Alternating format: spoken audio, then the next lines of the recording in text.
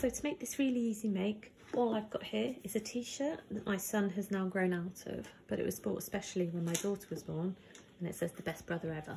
So what I'm going to do is make this into a piece of wall art that you can hang in his bedroom. Now he's a bit older, and what I need is the t-shirt, and I've got this bit of canvas board here, so the pegs to hold it in place while I use the staple gun. To start this DIY, I put the t-shirt over the canvas board and roughly into about the place. So I think it's a little bit long to catch the top and bottom border. So if I hold it in place a little bit like that, and I need to come over. So just try and central it. It doesn't have to be perfect because you can see it's made anyway, and it's a handmade item. But what I try and do is roughly by eye. And if I use the pegs to just generally hold it in place where I want it, and then I can pull it into place as I go. And for the bottom bit, just fold it over, one peg there, and fold that side over, and one peg there.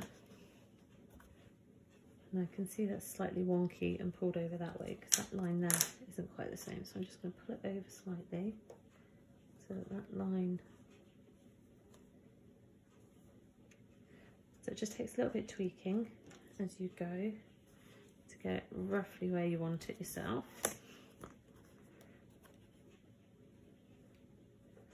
Okay, so that's not far off it, I don't think. Again, I think that one there is a little bit to the right again. I'll try that. I'll just put one up slightly. There we go. And that's quite good. And then because it's a jersey material, as you pull it around to staple it, you can straighten it up as you go. So I'm going to put a couple of staples in. So as I do, pull that over. So I'm using my staple gun, and what I use underneath, just put this bit of, just a bit of wooden ply I use for other DIYs underneath, just so it, just in case it goes through. So pull that over and pull that to where you want it.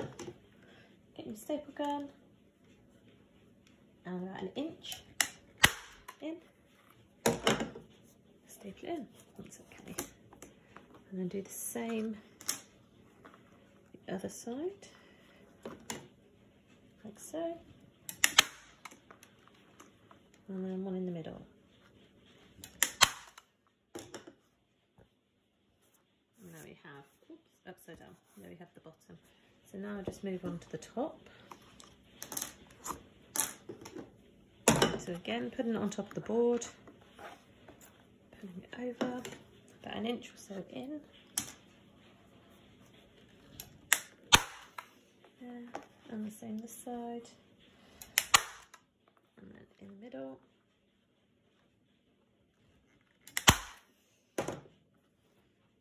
And there we go. That's the top and bottom done. Now I'm just going to work along the sides. So pull that over, about an inch in there.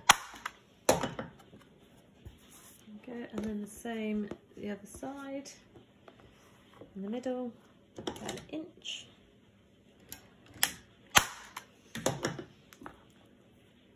And working up to here. And then the same here, and then once we've got to the edges, oops, daisy, try again. So that's that side, move the other side, and then on top and bottom of each this side, and there, and last one here. There we go. So that is the rough shape. Now I've got to work on the corners. So what I'm going to do is I'm going to go get my material scissors, and I'm going to trim around here. I can always add a couple more here, but I'm going to trim around all this excess material and these corners, and then we're going to fold the corners over so they come in, fold that over, and they'll sit like that on the back, nice and neat. So you get a nice little neat corner like that each side. So I'll go get my scissors and we'll get on with that. So now I have my material scissors. So like I said, I'm going to cut along, just cut down into this. There we go. And cut along here like that, just to get a neat. Once you've cut this off, you can then tidy it up a little bit better. Just cut that off. And going this way.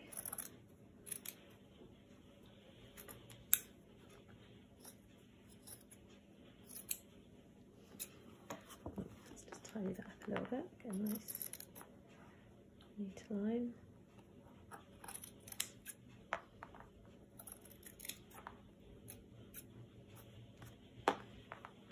Straight, is it? It's not very good. And it is on the back, I suppose.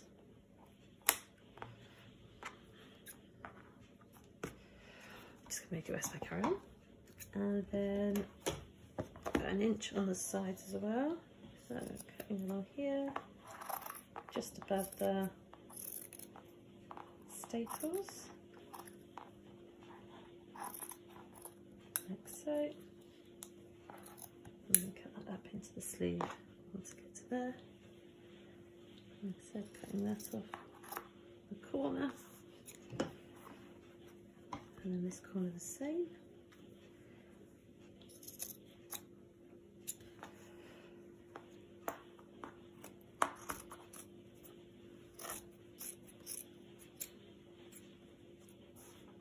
And that side's near enough along the top there. I might trim that in a little while, but we'll see how it looks. So just need to cut on the top.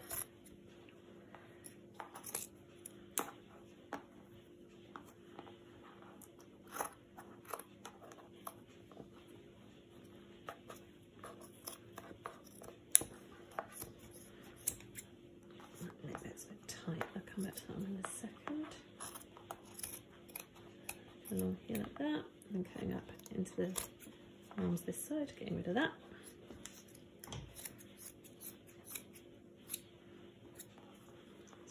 Cut this neck bit off a bit tidier.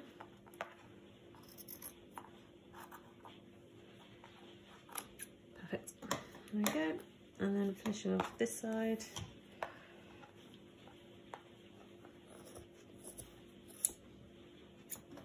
And then for the corner.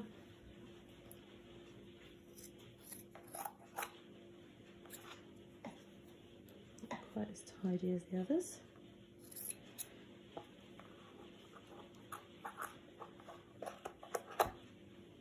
Bit better.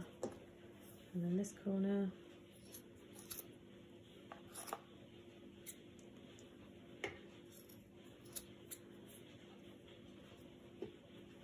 go down that side. I'll try actually, let it go.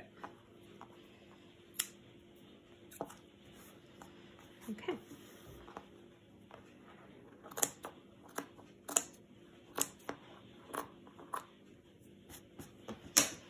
Like I said, it's just generally to tidy up the back a bit, but once you turn over you can't see it. So now it's just to tidy up these corners slightly, but what I'm going to do in between is add a few more staples around the edge of that material, just hold it in place. So one more here, another this side, and then in between the ones on the sides too.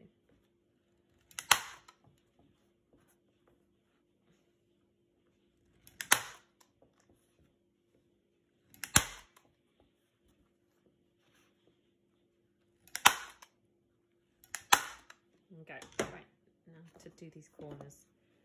So what I'm going to do is, oops, I'm going to fold that in slightly and then bring it down, just so that it is away from the edge. Put this down like that. Once I've folded those in, get the staple gun and screw in place now, which is the best way to staple these. Fold that in like that and bring it down. So I think I'll staple there. And that didn't work. It's because it's too thick, I suppose. So I'm going to staple on this bit here first, and then I might go top and bottom over the top of that join.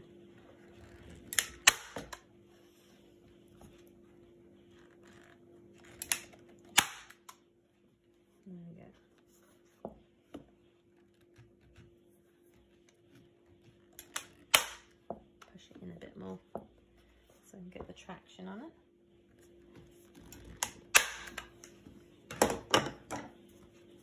And then we have that corner, not the tidiest of corners, but it will stay put. And then to do the same here, like so, and again, push it down and staple it in. That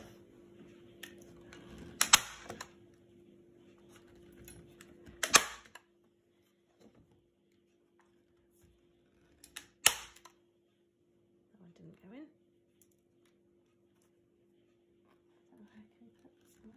No.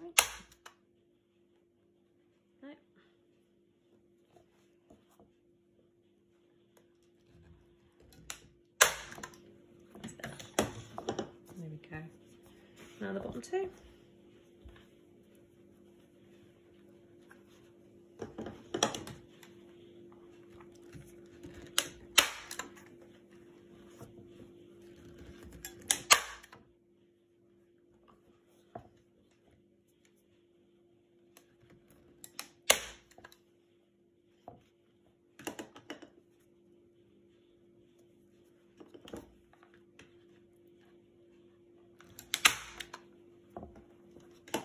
The last corner, fold that bit in, and back down, bring it around and staple it in.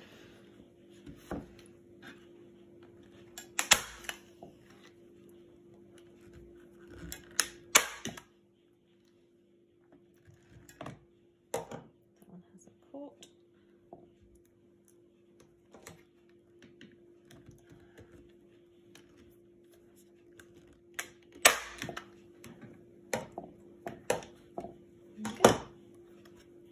Now we have a piece of wall art now for my son's bedroom, made from one of his old t-shirts. It's a lovely memory, it's a fabulous way to keep old t-shirts as a keepsake, and that'll be hung on his wall in his bedroom.